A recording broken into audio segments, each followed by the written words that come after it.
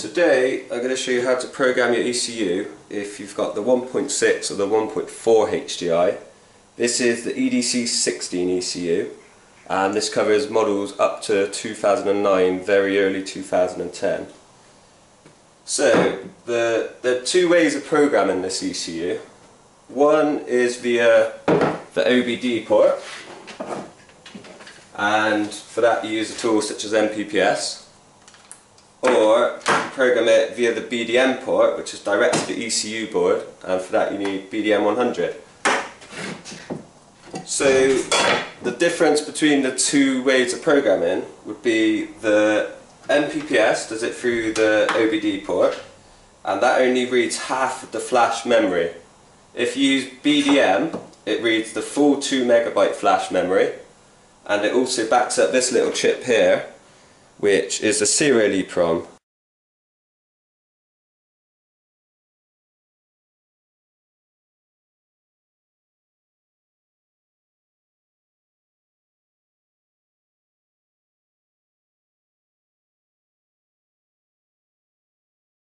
So the first step, remove the 4 T15 torques.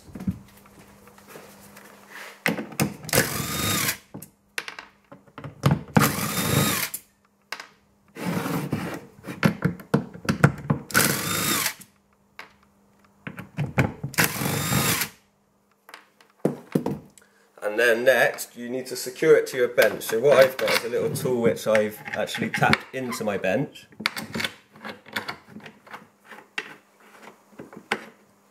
So you want to be able to lever the ECU without causing it to slide around.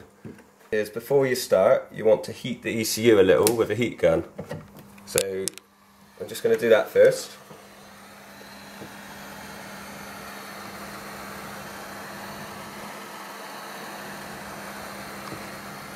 And this just softens the sealer and makes it a bit easier to open.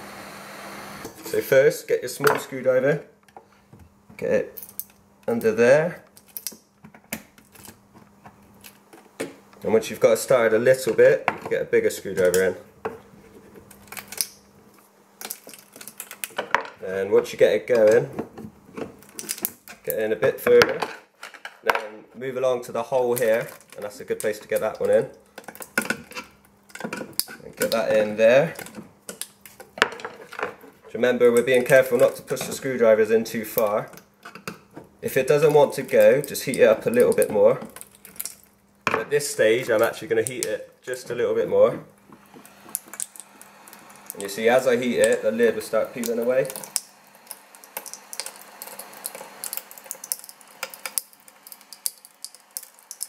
So I'm not pushing very hard. And then, it's a bit of an awkward motion, but once you've got it started, do it evenly. So not too hard, just let it slowly break.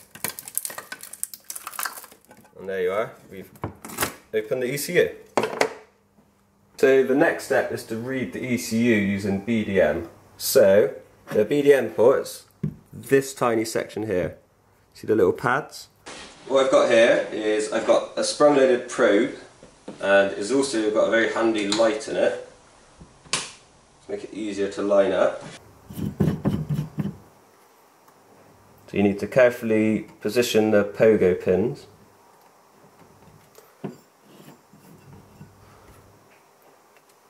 And then screw it down, making sure they're all lined up properly.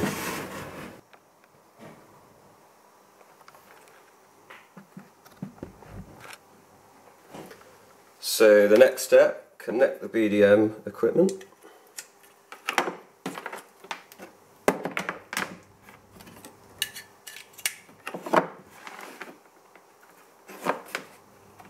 And you notice here I've got 12 volt power going to it. So for BDM you can't power it through the USB, you actually need a 12 volt feed. So because we need 12 volt to the ECU, we're going to switch on the BDM adapter.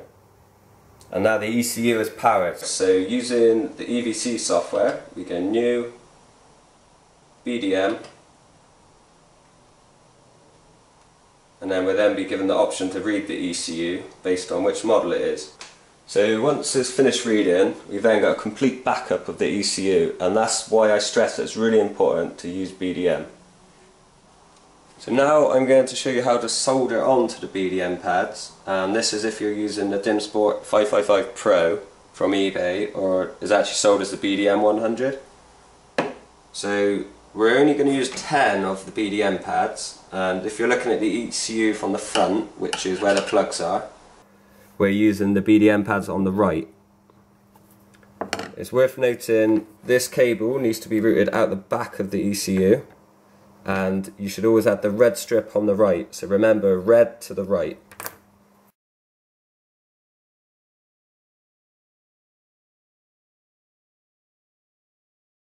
So what I'm going to do is I'm going to get some flux onto these pads. Lots of flux makes everything easier.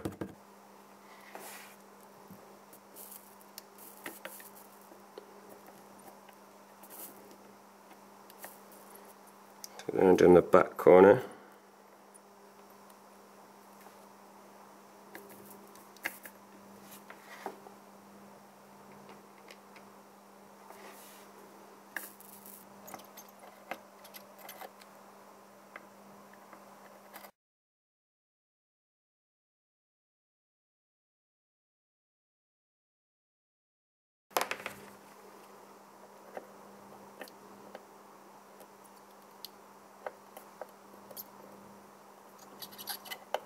Bit more solder.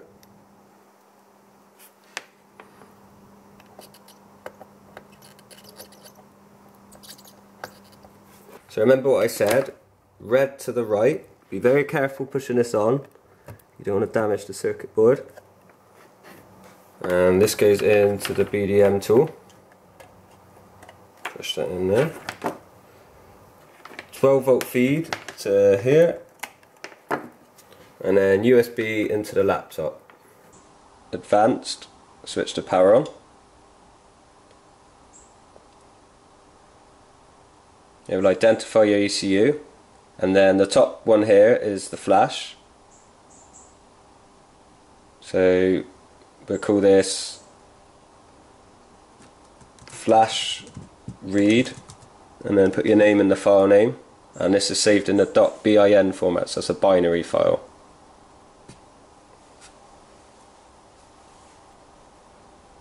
So now you've received the remap file back from me. So make sure you've got it in a place where you know where it is on your computer. Turn the power on to the BDM. The USB to your laptop. You should hear it click, and you'll hear the noise Windows makes. We then open 555 Pro. And it'll click again. Turn the power on.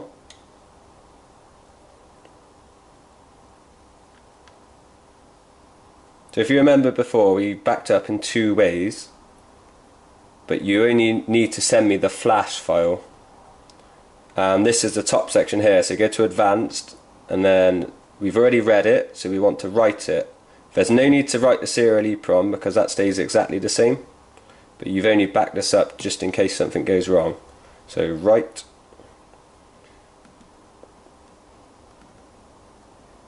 So here's the remap file we made.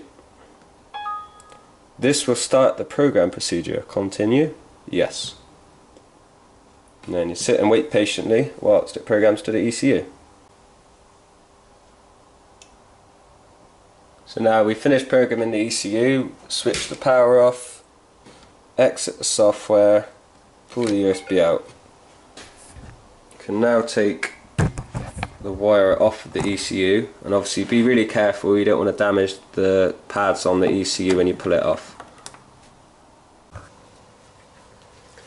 Now we're going to use a product called Chip Quick to remove this little adapter from the circuit board. So as I said before, we want to be really careful that we don't damage the circuit board. So it comes with a special flux paste and then a special kind of solder that stays liquid for a lot longer at a lower temperature. So first, you need to go around, put some flux on the board. You put quite a lot of this on. Just remember, after you've finished a job, you need to go and remove all this sticky flux with some isopropanol or a similar product, because it will cause some corrosion. And be careful where you put it, but make sure it goes all over these.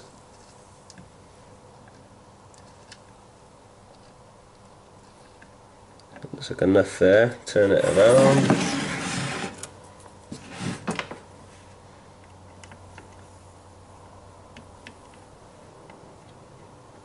And it really is worth the extra money of buying this, because you're much less likely to damage your ECU. So we're going to try and take it off in the next pass. So I've heated this side up a lot, spin it round, heat this side up, apply some gentle force to it, and it should eventually come off. There you are. And you see how I threw it off there? So all the pads are actually quite clean now.